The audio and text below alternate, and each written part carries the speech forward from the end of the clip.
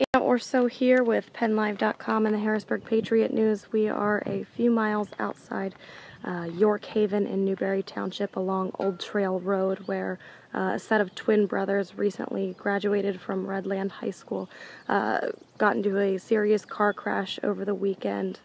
You can see here along Old Trail Road, the car originally came off the road here, came up this road and struck a boulder, which was originally in this location.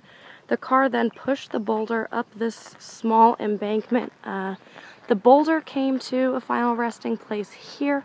The car continued up this small hill when it got to this point, and it burst into flames here. Joshua Hershey, one of the twins in the car, was ejected from the vehicle and died later on scene. His twin brother, Jacob, is still in very serious condition in York Hospital. As you can see, friends and family and others from the Redland community have left football jerseys, footballs, red, white, and blue flowers, and other memorabilia at the scene. And neighbors tell us that they plan on leaving this area open as long as need be in order to hopefully assist friends and family throughout the grieving process.